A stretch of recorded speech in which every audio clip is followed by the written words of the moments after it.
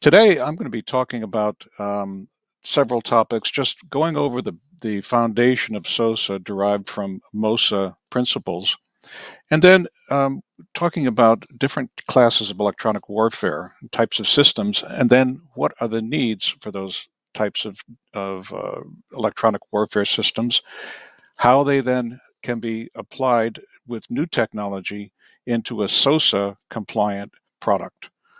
And then we'll get some takeaway items a little bit later on.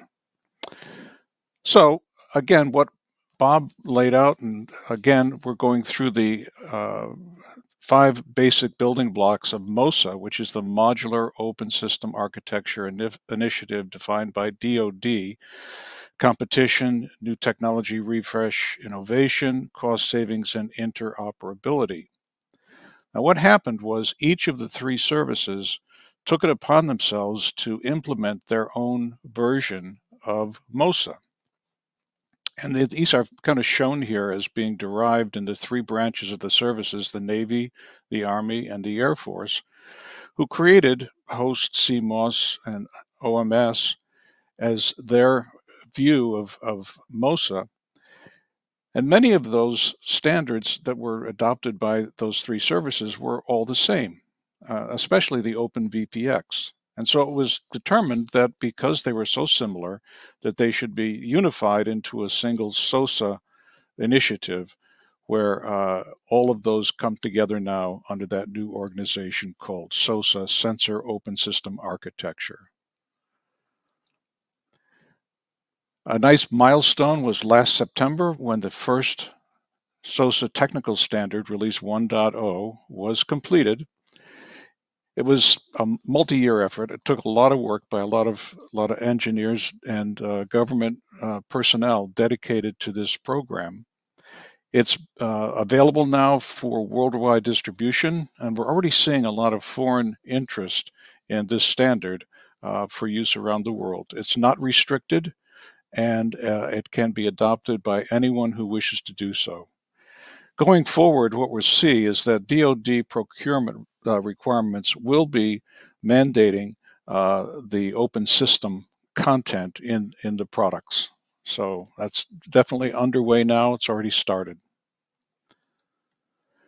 So the 3 different classes of electronic warfare system are the electronic attack, which includes the active countermeasures, jamming, spoofing, and then the second class is electronic protection, which tends to counter the electronic attack part of electronic warfare: adaptive spectrum, spread spectrum for lower detectability, multi-static systems for redundancy.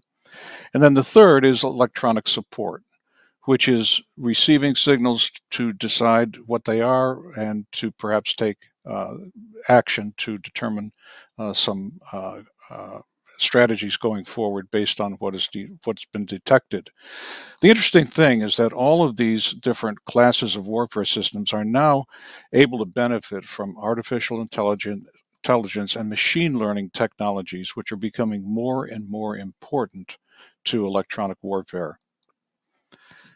The artificial intelligence gives you adaptive radar countermeasures, autonomous cognitive radios, and classification of signals, identification of signals and targets, and the exploitation of the spectrum.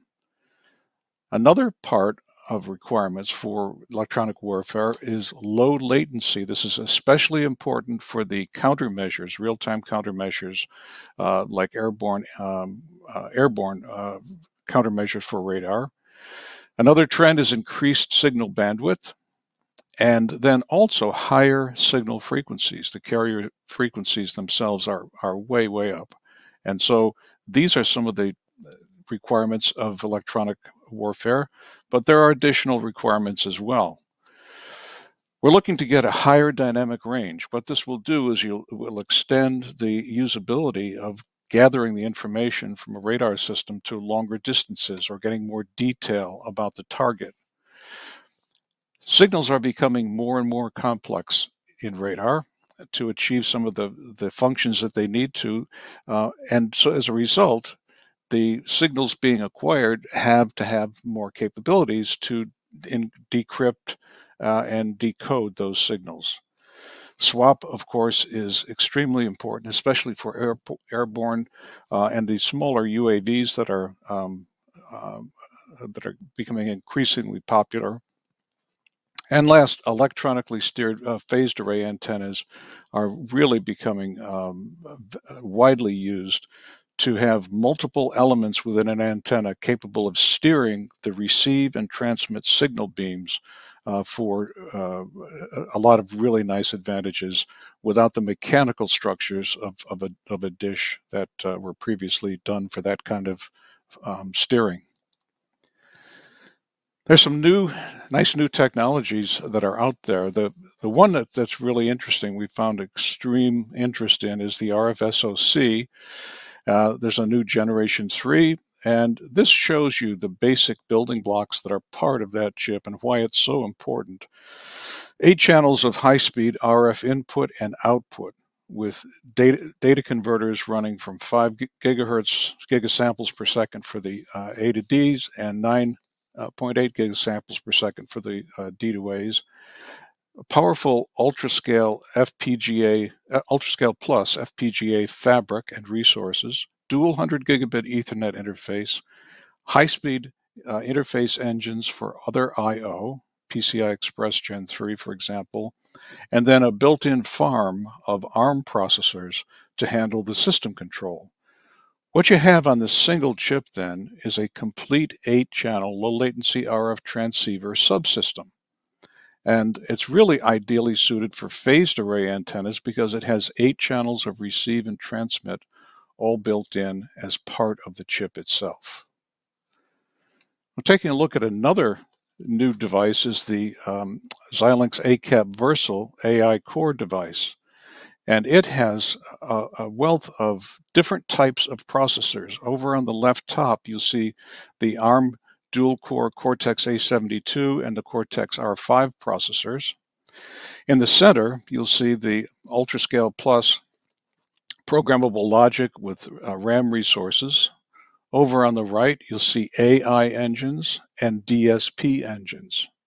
They're all joined together by a network on chip, which means communication between and among these different resources is made very efficient. There's also a platform management controller down at the lower left, and then the network at chip also connects to a lot of different interfaces to get to memory and to get off the board with very high rate multi-rate Ethernet. So it's a very, very powerful chip. And again, those structures support the artificial intelligence and machine learning that is becoming more and more important for electronic warfare. SOSA specifies a lot of Vita standards, and here are just a listing of them. There's card specs, there's mechanical power management, different I/O protocol, notably the Vita 49, which is a radio transport protocol for specifying packetization of signals, system management, Vita 46.11.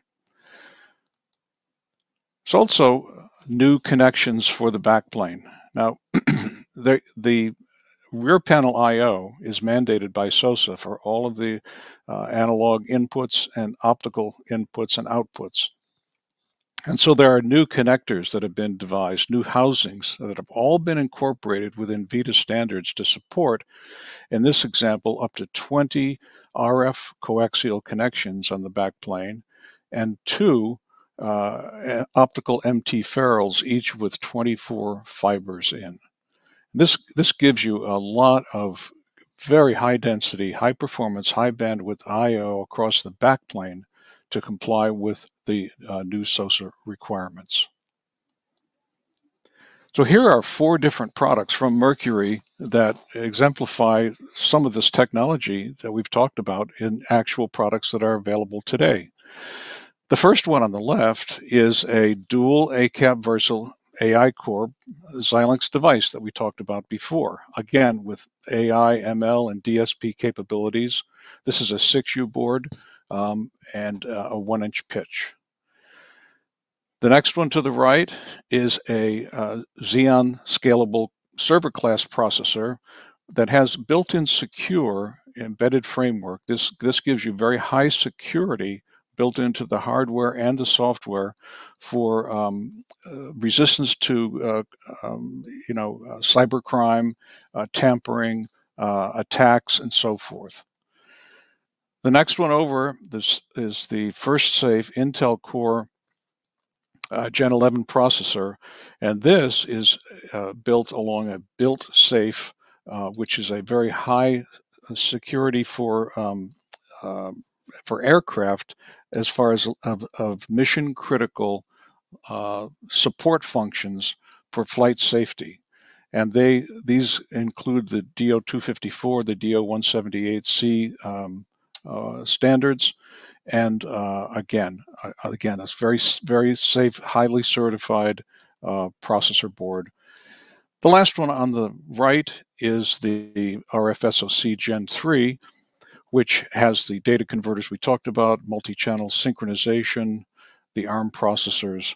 Again, this is a 3U VPX. So we have both 3U and 6U, a lot of choices, and these can all be used together or independently with other Mercury products or other vendor products to comply with the open standard, open vendor approach to SOSA. So what does SOSA really mean for electronic warfare? Here's some quick benefits. First of all, it's faster, easier acquisition, easier to put new technology in. It improves life cycles. It stimulates innovation. There's a competitive advantage for a vendor that does a better job of the task with better specs. And smaller vendors can compete very nicely by offering solutions to the tier 1 vendors, so the primes can get their systems into a bid with a high SOSA content. That'll help them win the bid and get deliveries with lower risk. We have a supply chain problem right now. We're getting through it. SOSA product breadth is going to ramp up as we get into the certification process, which is now just beginning. It's underway. Some of the takeaways here today would be there's a lot of membership, not only including DoD, but also private industry vendor organizations. We've got the technical standard released. We've got dozens of SOSA-aligned products headed for certification. DoD really is committed to SOSA, to the benefits of open standards. And even though there may be some short-term challenges like the certification process and supply chain issues, that will get better over time. And SOSA really offers a long-term, clear benefit to everybody involved in EW. Here are some links to more resources from Mercury, Pentec, SOSA websites, and the link to the SOSA technical standard. And if you'd like to join either group, you can click on these links and request membership in either one of these organizations. They're very, very valuable, both the open group and Vita. So that will do it for me. I really appreciate your attending today.